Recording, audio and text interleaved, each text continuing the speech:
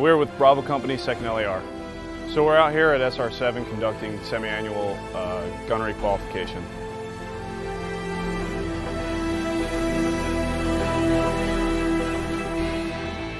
The purpose is to conduct reconnaissance and security operations in support of the GCE, as well as economy of force missions from an up-armored mobile asset.